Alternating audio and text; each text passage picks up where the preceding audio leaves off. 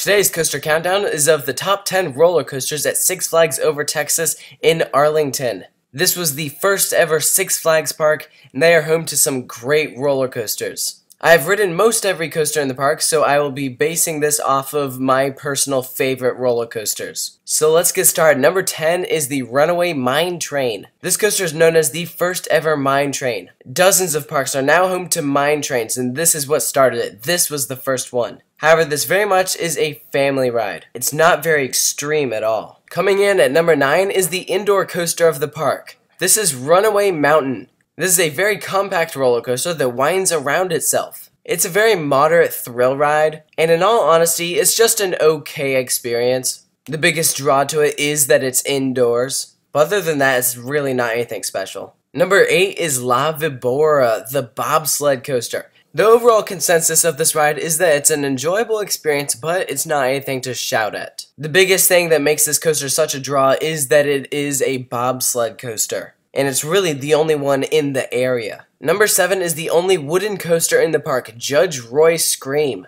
This is a straight out and back wooden coaster, and it's an oldie too. Of course, what makes this coaster cool is that it is completely separate from the rest of the park. In order to ride it, you actually enter under a bridge, and then the entire coaster is on the other side of the park, separated by a lake. Even though this coaster has several airtime hills, the airtime on this ride is only okay. You're coming up out of your seat half the time, and because this coaster is an older ride, it is fairly rough. But it's not unbearable, it's still a decent experience. Number 6 is the spinning coaster Pandemonium. This coaster is one of many clones, so it's not anything special, but it's still a fun ride. Now we're at our top 5. Number 5 is the Shockwave, a Schwarzkopf looper. Schwarzkopfs are known for being pretty intense, but I was kind of disappointed by this coaster. I'd say that this ride is a step up from a family coaster, and it's when you're trying to get into more and more thrilling rides, but I didn't find it to be super forceful like other Schwarzkopf coasters out there. It has 2 vertical loops that are fairly fun, but the rest of the time this ride pretty much just meanders around. Number 4 is the B&M Invert Batman the Ride. Like Pandemonium, this coaster is also one of many clones. However, this is a great clone. It is fast, compact, and intense, and a very fun ride. And we're in our top 3 now.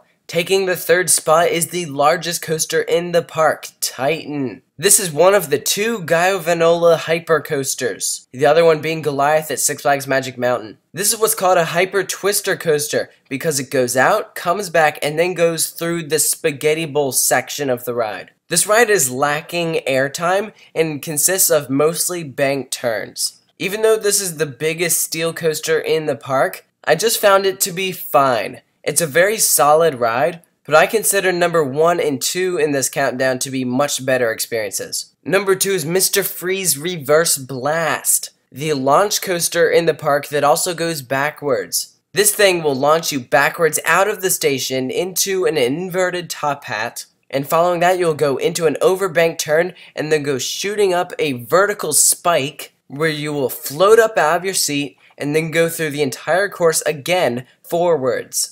It is very fun, fast, and a shorter ride, but it is a wonderful experience. This is a very exciting coaster. So what could be number 1? What I consider to be the best coaster in the park is the new Texas Giant, the RMC Steel Hybrid. The first one of it too. This coaster is a long ride and consists of many bank turns. And when you watch an off-ride video of this coaster, you might say that it meanders around the course, but I found it to be very fast, and what's fun is that you get a lot of hang time on these bank turns, and many of these bank turns are very steep, which makes for a very fun ride. This ride will wind around itself, go through tunnels, it has a very steep opening drop, and this ride is just pure fun, and that is why I consider it to be the number 1 coaster at Six Flags Over Texas.